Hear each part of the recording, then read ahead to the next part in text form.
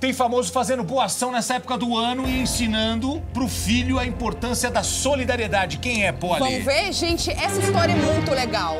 Otávio Mesquita, sabe o que ele fez? Lombardi, olha só o que ele fez. Ele levou o filho pra distribuir panetones aos moradores de rua. Ai, gente, tão bonitinho. Ah, é? O filho dele é Pietro, tem 8 anos, e ele entregou lá pro pessoal que mora na rua. A gente tem um vídeo lindo. Vamos mostrar? Vamos ver.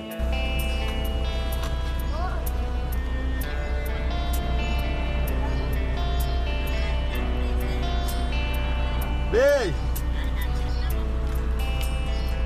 Parabéns, filho. Vamos fazer a entrega de panetones para as pessoas carentes da rua. Ainda não tem. Mas o importante é o que a gente sente quando faz isso. Filho, fala de verdade, o que você sente quando você dá um panetone para uma pessoa que não tem condição, que mora na rua? Você se sente bem? Sim. O que teu coração mais diz? Que é uma coisa bem legal para ele. E você agradece a Deus por ter saúde, para ter uma casinha, é isso? Então tá bom. Legal, gente, faça isso que é demais. É a coisa mais bacana que tem para mim. Eu faço isso há muito tempo e é muito legal. Me sinto muito bem.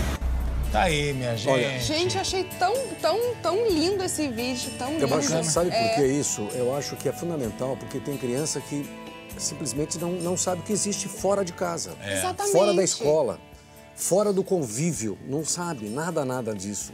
E não é para chocar, não, é para fazer com que a criança saiba exatamente que tem gente que está precisando. E outra, você agora nessa época do ano, você vai ganhar um monte de presente.